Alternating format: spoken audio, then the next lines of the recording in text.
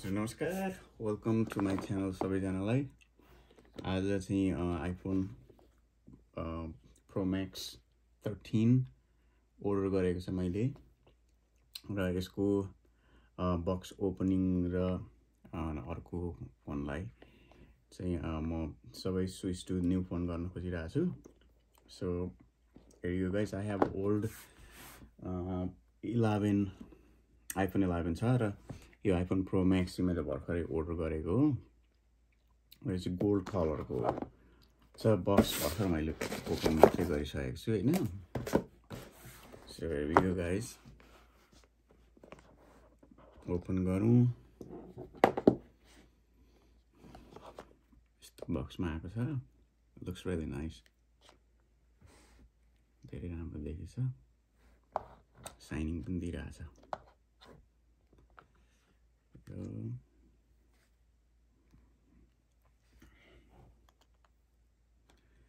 यसलाई ओपन गरौँ।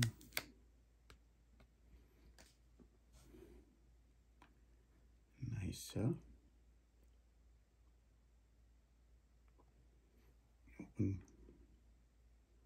यसको भोल्युम बटन हियर छ, अफ सिमिया भइगयो। यो चाहिँ एकदम तीनटा क्यामेरा सहित आउँछ 13 प्रो म्याक्स चाहिँ। 11 को र 12 को चाहिँ आई थिङ्क 11 को चाहिँ दुईटा थियो, यसको चाहिँ तीनटा छ। 12 को पनि तीनटै थियो छ होला प्रो म्याक्सको चाहिँ। सेटिङ गयो, इङ्ग्लिस, युनाइटेड स्टेट।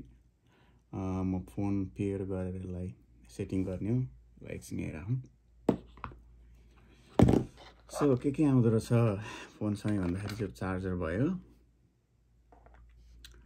फर्स्ट होइन। Charger it's not to long.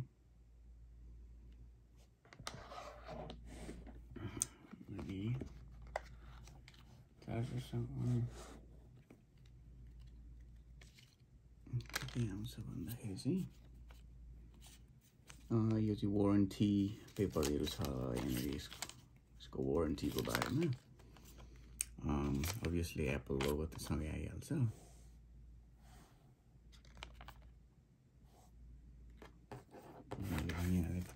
Warranty paper यो चाहिँ सिम निकालेर अर्को आउने डिभाइस, यो एक्सेसरिजमा पर्छ, सानो हुन्छ।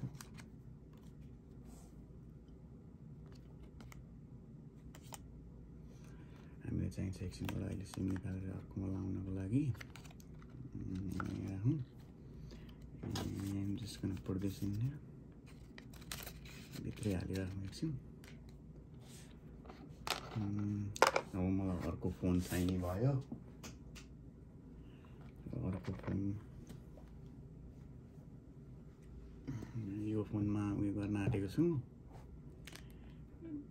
यसलाई निकाल्छु।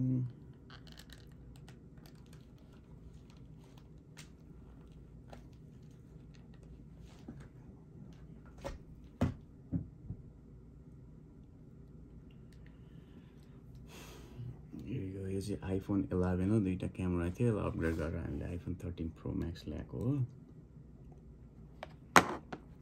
Keep it there for a minute. Let's go ahead and set this up. Go. Manually set up नगर्ने हो। Bring your current phone or iPad near this iPhone to sign in and set up भनेको छ। यहाँ हामीले यसलाई नै गर्ने हो।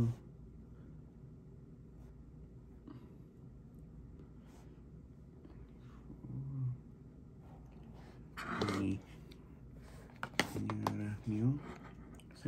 यो स्टेपमा पुगेर चाहिँ हामीले अर्को फोन ल्याउँदाखेरि यहाँ setup new iPhone use your Apple ID भनेर आउँछ। अनि त्यस पछाडि हामीले कन्टिन्यू गर्ने हो। कन्टिन्यू गरेपछि यो waiting for other iPhone position the image in the frame of your other iPhone भनेको हुन्छ। त्यस पछाडि हामीले फोटो खिचे जस्तै यसलाई बिचमा राख्ने हो।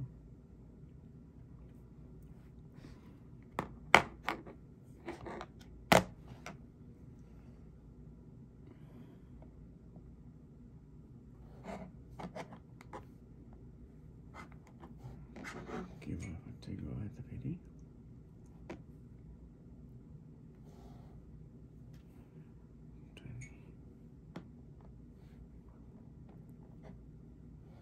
Okay, continue unlocking this phone. कति थियो पासवर्ड भने थियो अनि कन्टिन्यू गर्नु कन्टिन्यू गरेपछि आउँछ अनि यसलाई त्यो वेस्टमुखको बिचमा गएर स्क्यान गर्ने हो स्क्यान गरेपछि सुरु हुन्छ So now it is telling me finish on new iPhone. So यहाँनेरि यो फोनको पासवर्ड यता पनि लाउनु पर्छ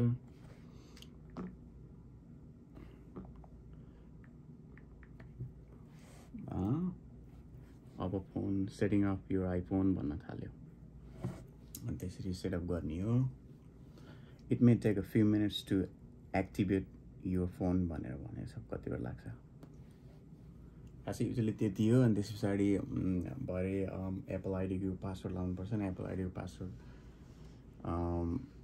माग्छ अनि फोन हालेर चाहिँ भेरिफिकेसन कन्फर्म गर्न लगाउँछ अनि त्यस पछाडि त सेटअप भइहाल्छ फेस आइडी लाउने कि नलाउने भन्दैछ अहिले यो टाइममा नलगाउने पछाडि सेटअप गर्दा हुन्छ so I would say setup letter गर्दा भइहाल्छ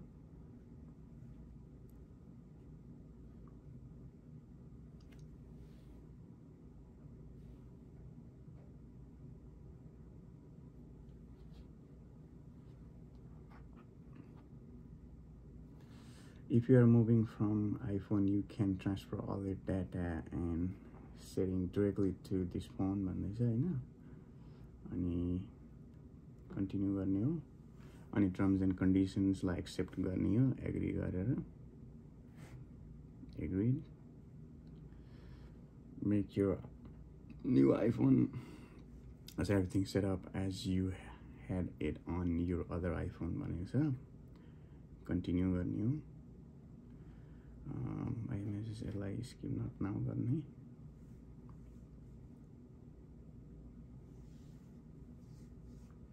अनि iOS 5.2 चाहिँ यो पुरानो फोनमा डाउनलोड भएको रहेछ यसले चाहिँ डाउनलोड एन्ड इन्स्टल भन्दैछ अहिले go head download and install गर्दा पनि हुन्छ एग्री गर्ने यसले चाहिँ अलिक टाइम खान्छ होला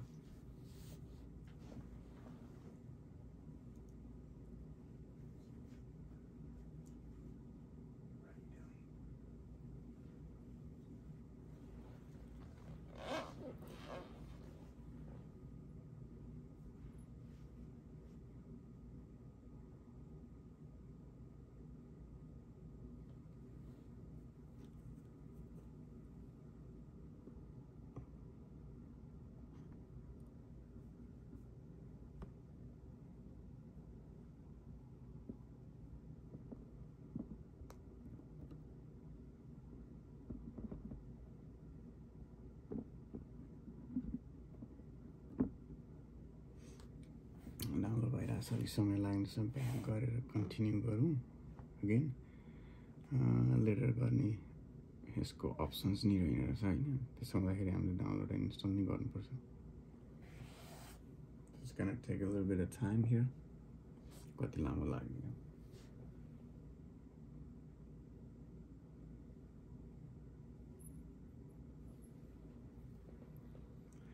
अलिक टाइम लाग्ने रहेछ त्यसो हुँदाखेरि खासै यति नै हो यस पछाडि एप्पल आइडी माग्छ हैन about 9 minutes remaining भन्दैछ so 9 minutes is pretty long for us to stay here for just downloading this download गरेर 9 मिनट पर्खिँदा चाहिँ टाइम हाम्रो धेरै खान्छ so just gonna skip this